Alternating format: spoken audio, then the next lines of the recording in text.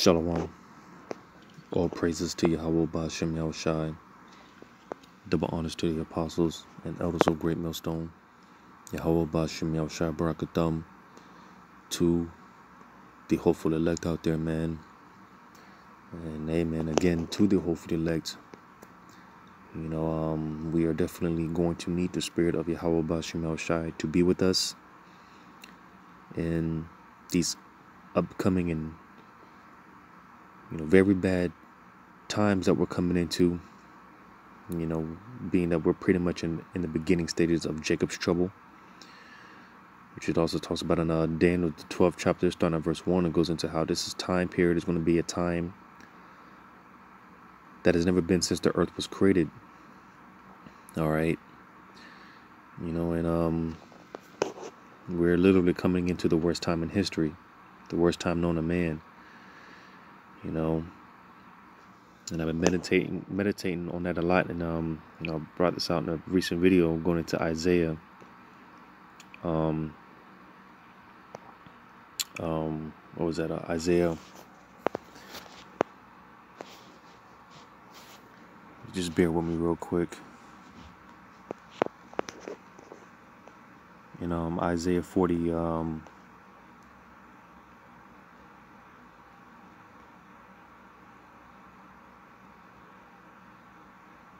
Bear with me real quick. I think that's Isaiah chapter 42. I often get it confused with Isaiah 47 and 42. Matter of fact, I'll just get it real quick. Because ultimately everything that we see, ultimately it's all being orchestrated by Yahweh Ba'Shem Yahushai. Yahweh being the true name of who the world ignorantly calls God or Jehovah. And all things are done in the name of His only begotten Son, who the world ignorantly calls Jesus. His name is his true name is Yahushai, in the Paleo Hebrew. All right, and we say Bahashem because again, all things are done by the Heavenly Father in the name Bahashem Yahushai, like the only begotten Son, man.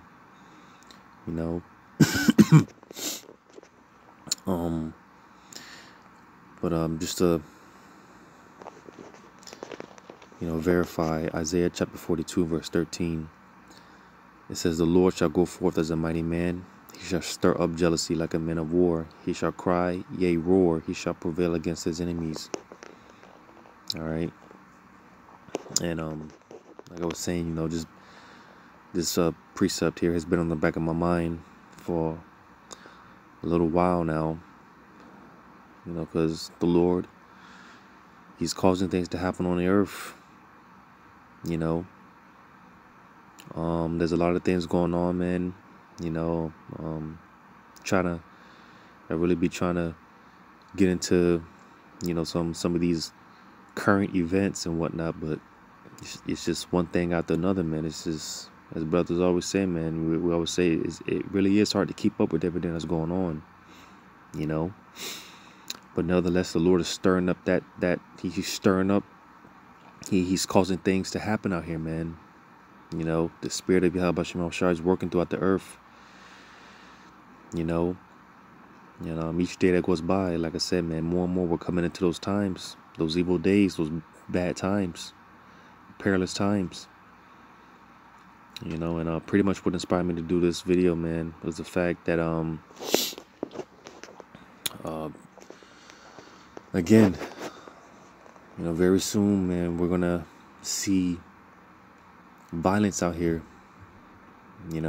It's gonna get very bad out here, and that's why I said, to the hopeful elect, we're going to need the spirit of Yahweh Ba'Shem Yahushai to direct us, to be with us, to guide us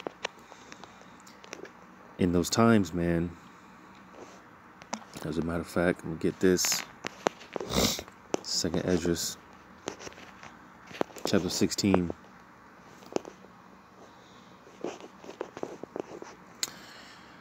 Because again, the Lord is getting ready to unleash a level of wrath on this earth that has never seen before, that has never been witnessed.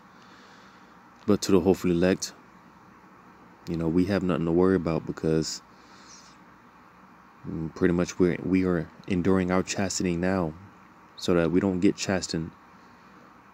We don't get judged with these people. We don't get judged with the rest of this world, man. Because this time, also know, or I mentioned it earlier, Jacob's trouble. Because, the Lord is going to be pouring out his wrath upon all the earth. And all these nations are going to catch hell. But as I always say, the focus is your Israelites, your so-called Negroes, Latinos, Native American Indians. You are the focus. All right. So in more particular, this times, the Lord's more so going to be focused on unleashing wrath upon you Israelites. Hence, Jacob's trouble. Jake is in trouble, man. And again, when it comes to Jacob's trouble, like I was saying, there's punishment for the 2/3. Like I said, for the hopefully elect, we've got nothing to worry about. Lord's will we're of that number. But nevertheless, we're still going to need the Spirit of Yahweh Shema Shai to be with us. I'm going to read this in 2 Ezra chapter 16. I'm going to start at verse 74.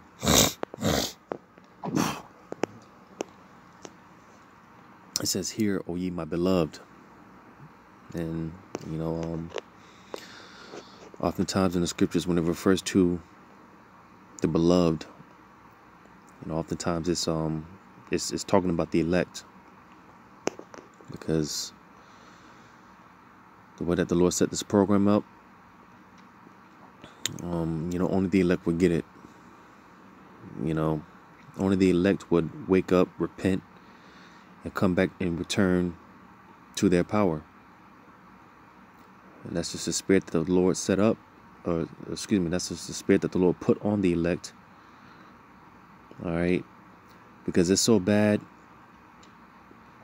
It's so bad out here, man. As far as the wickedness, the only thing to do is to just reset everything, to just start over everything, just like the Lord did during the time of the flood. The earth was so wicked, the Lord he just had to hit a global reset and save 8 souls, man, which during that time represented the elect. All right. And how much more now, as far as the wickedness is so bad that, the Lord, and this is why the scriptures talk about how the Lord, he had to leave behind a remnant. All right. Because if he didn't, then we'd be, as Sodom and Gomorrah, we'd be completely through. So you see, man, the Lord, he's reserving the elect, because from there, that's where, again, because the Lord's going to hit the reset button once again. All right. And again, it's going to start with the elect. And from there, righteousness is going to be established. But before we get to that point, all hell is going to break loose out here. And like I said, man, more and more we're coming into that time. So again, to the hopefully elect, whoever you are, wherever you're scattered abroad, Lord's will, this is uplifting to you. So I'm going to read it again, 2 Ezra 16:74. "Hear, O ye my beloved, saith the Lord. Behold, the days of trouble are at hand, but I will deliver you from the same.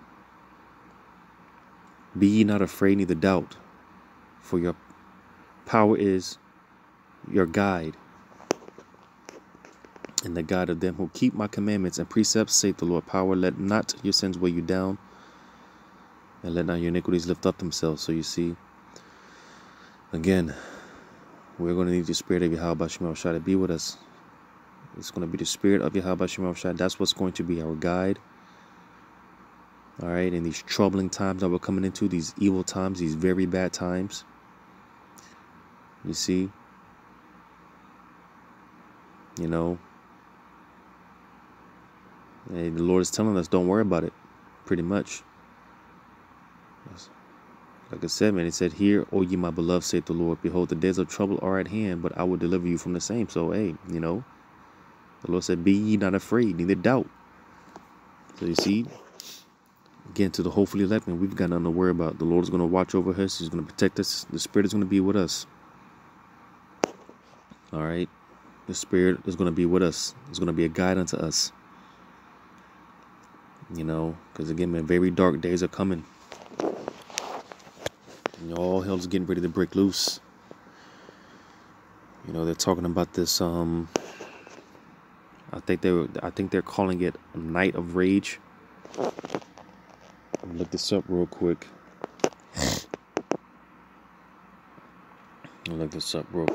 This night of rage, I think they're calling it. Yes, because supposedly they've found these flyers. These flyers, you know, spotted in certain places, certain states like DC and different places, talking about a night of rage, going into this whole Roe versus Wade. All right, and you know, supposedly you got these groups attacking medical clinics and things of that nature. You know, again, this whole Roe versus Wade. You know, whenever they're supposed to have this hearing or whatever, you know, they're talking about if they in fact do overturn this decision or whatever, that there's going to be a night of chaos. It's going to be, from what they're saying, it's going to be like a purge-like scenario. You know, this is what they're saying. You know, which comes to, you know, I mean, when you look at it, so to say, from a bird's eye perspective, you see, because again, they were telling the states to prepare for a night of violence and, you know, things like that. And supposedly the FBI is, you know, working with local law enforcement agencies and stuff like that. But to show you how this is pretty much all set up, because again, you know, supposedly they're you know, looking for these people, these extremists or whatever they want to call them, these terrorists, whatever they want to call them, because I think that's what they're labeling this group. I don't know if it's one group or multiple groups, but you know, people putting up these flyers and, you know, making these posts on social media and whatnot about coming together and basically ensuing violence, right? But here it is. This is the FBI we're talking about. You know, where they apparently they can track anyone from any position. You know, if you so much get you know, if you so much pass a red light, you know, they pretty much they hunt you down, man. You get that letter in the mail, right? You get that ticket in the mail, right? So they know where everyone's at. They got the facial recognition and all that, you know, Esau's technology. Listen, they know where everyone's at and stuff like that. So here it is. Supposedly they can't find these guys in these particular groups that are making these threats and, you know, attacking these abortion clinics and stuff like that. Which, like I said, we should, you know, looking at it from, so to say, a bird's eye perspective, because they want the violence to ensue. All right, because that's one of their mottos: order out of chaos. They want the chaos to ensue, so that justifies them bringing in the order, man. You know, I mean, it's point blank simple. All right, but more and more we're coming into that time where all hell is going to break loose out here. It's going, you know, it's going to get violence. Here it is. I mean, like I said, man, there's a lot going on, man. You know, from the food shortages to the you know, water shortages. You know, there's been rolling blackouts in certain parts in different states, and they're talking about more rolling blackouts to preserve energy coming for the winter months. You know, all this. With all this being said, man, it's setting a stage again for all hell to break loose out here, man, and violence to ensue throughout the different provinces in America, Babylon and Great. You know, so again, to the hopefully elect, man, you know, we got to be careful, man. You know, matter of fact, I'm gonna get this. Get this in Matthew chapter 10. Matter of fact, before I get this, I want to get this real quick in 1 Peter chapter 4.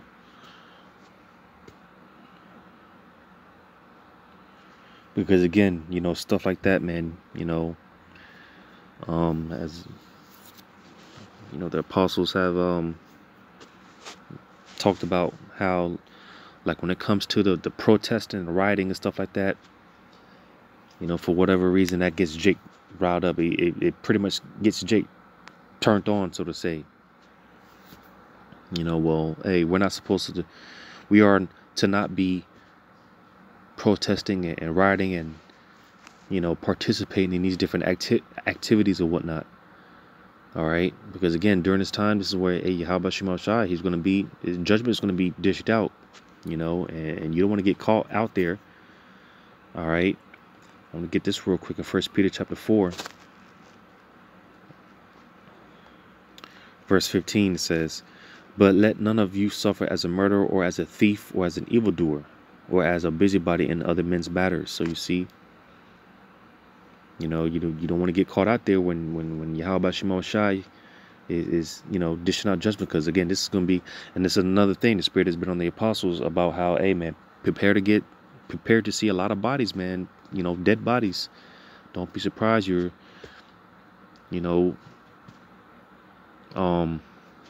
driving down the street, man, and, you know, you see some dead bodies or whatever the case may be.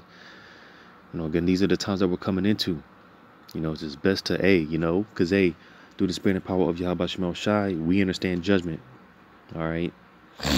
We understand judgment. So whenever, you know, we see something going on, the scripture say, meddle not in another man's matters. It's best to just mind your business. Because again, ultimately, Yahweh Shema Shai, he's in control of all things.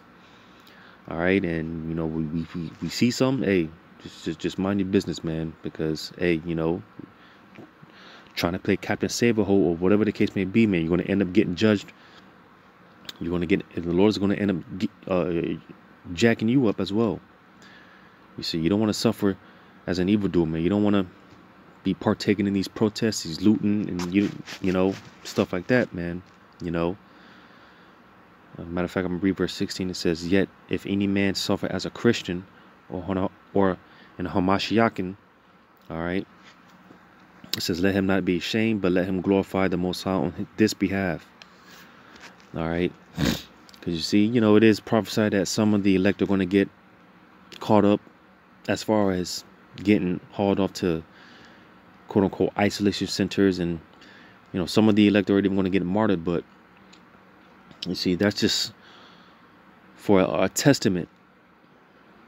All right, like I said, if we get caught up in those type of things, you know, because scriptures even go to how some of us are going to get brought before the counselors, judges, and things of that nature, you know. And the Lord told us, man, don't think about what you're going to say. I'm going to put the words in your mouth. You know, the Lord's going to speak to us to you know, condemn whoever, you know, prophesy, whatever the case may be. So you see, if we're going to suffer, you know, let's suffer for all, you know, for that sake. Don't suffer. Don't end up getting jacked up because you want to be out here protesting, rioting, and, you know, participating in these, you know, activities, these wicked activities that's going to be going on. All right. You know, if you're going to suffer, man, suffer for Yahweh Shema Shai, man. All right. But going back to Matthew chapter 10. Matthew chapter 10. Verse 16, because again, man, to the hopefully elect, again, man, you know, more and more, we're coming into that time, man. It's going to get violent. It's going to get scary, and we got to be careful how we move out here. You know, we need to operate in the spirit. Matthew chapter 10, verse 16. Behold, I send you forth as sheep in the midst of wolves. Because, yeah, man, the Lord's going to put a real a brute-like spirit on these people, man. The Lord's going to turn these people into a beastly. Yeah, the Lord's going to turn these people into animals, man. All right, these people, they're about to lose all sense of morality, all sense of, logic. These people, they're getting ready to lose all sense of rationing.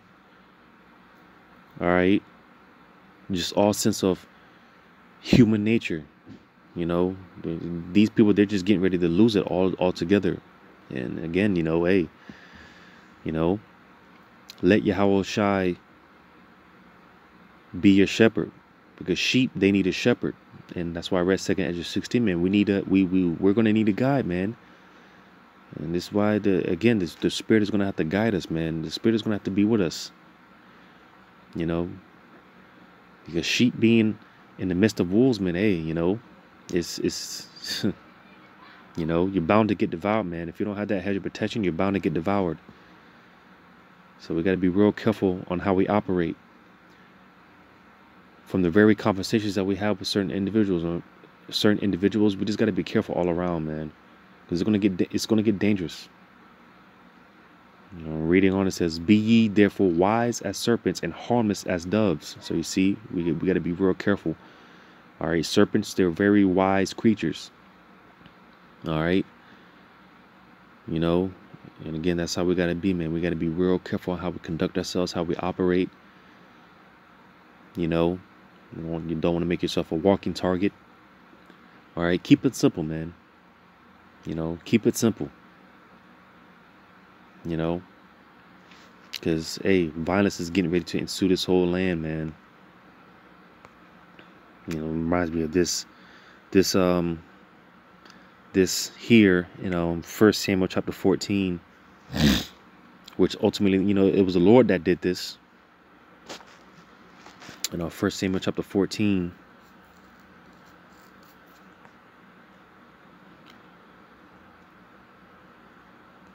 First Samuel 14, going into Jonathan and his armor bearer, right?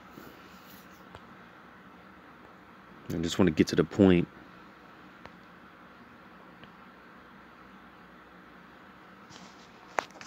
I'm going to start at verse. I'm just going to give verse 13. 1 Samuel 14 and 13. And Jonathan climbed up upon his hands and upon his feet, and his armor bearer after him. And they fell before Jonathan, and his armor bearer slew after him. And that first slaughter which Jonathan and his armor bearer made was about 20 men within, as it were, an half acre of land which a yoke of oxen might plow. And there was trembling in the host, in the field, and among all the people. The garrison and the spoilers, they also trembled, and the earth quaked. So it was a very great trembling. Just like I said, man, you can go read through the story. It's kind of a faith booster. But ultimately, Yahweh Shai did this. He caused it to where, when you read on, it says, "And the watchmen of Saul and Gibeah of Benjamin looked, and behold, the multitude melted away, and they went on beating down one another." Then Saul, just get to the point, jump down. Verse 19, it says, "And it came to pass while Saul talked upon the priests, that the noise that was in the host of the Philistines went on and increased. And Saul said unto the priest, Withdraw thine hand. And Saul and all the people that were with him assembled themselves, and they came to the battle. And behold, every man's sword was against his fellow, and there was a very great discomfiture." All right. You see, and like I said, to get more context, you just read the whole chapter, because, Jonathan, pretty much he had faith in Yahweh Shai that, the Lord would come through for him, and he did. Because, again, ultimately the Lord did this. While everyone else was afraid and scared, Jonathan, he had faith in the Heavenly Father, and the Lord came through for him. All right. And when they were trying to figure out what was going on, what was all that noise, hey, Saul, and they came out, and verse 20 again, it says, and Saul and all the people that were with him assembled themselves, and they came to the battle. So you see, when they came to the battle, they're trying to figure out what was going on. This is what they seen. It says, and they came to the battle, and behold, every man's sword was against his fellow, and there was a great discomfiture. So you see, it was just all hell just breaking loose. Just people, everyone, they were killing each other, right? Because when you jump back up, jumping back up real quick, verse 15 again, it says, and there was a trembling in the host, in the field, and among all the people, the garrison and the spoilers. They also trembled in the earthquake. So it was a very great trembling. So again, Yahweh Shemel Shai, he did this. He caused this to happen to where it was just confusion, right? Everyone was scared. So when you jump back down to verse 20, everyone, when Saul and them came to the battle, this is what they seen. They seen everyone was, it was, like I said, it was just a bunch of confusion. They were killing each other, killing themselves, But basically, man, just all hell just breaking loose. It was just violence. All right, like I said, or like the apostle's been saying, hey, you just get ready to just see dead bodies, man. It's just it's gonna get bad out here. It's gonna get scary out here, man. It's just gonna be all hell breaking loose on all sides, man. So this is why we got to be careful. Wise as serpents, harmless as doves. Because the Lord, he's turning up out here. Like I keep saying, he's causing things to happen on the earth. Get this in 2nd Ezra chapter 7. 2nd Ezra chapter 7. 2nd Ezra chapter 7. Let me just see where I can start.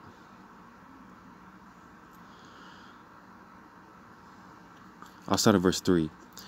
And I said, speak on my power. Then said he unto me, the sea is set in a white place, that it might be deep and great. But put the case the entrance were narrow and like a river. Who then could go into the sea to look upon it and to rule it, if he went not through the narrow? And how could he come into the broad? There is another thing, a city is builded and is set upon a broad field, and is full of all good things, talking about the kingdom, right? The entrance thereof is narrow, and it is set in a dangerous place to fall, like as if there were a fire on the right hand, and on the left a deep water. So, again, man, the kingdom, all right, which ultimately that's what we should want, but again, before we get to that point, all hell has to break loose out here, man. All right, again, I'm going to read verse 7 again. The entrance thereof is narrow. And you see, like it says in Matthew 7, man, that straight gate. We're coming into that time of the straight gate. Extreme difficulty. It says, and it's set in a dangerous place to fall, like as if there were a fire on the right hand and on the left a deep water. And the only path between them both, even between the fire and the water, so small that there could but one man go there at once. If this city now were given unto a man for an inheritance, if he never shall pass the danger set before it, how shall he receive this inheritance? So you see, man, before we get the kingdom, we got to go through the straight gate. We got to go through this, this time known as Jacob's trouble, the worst time in history.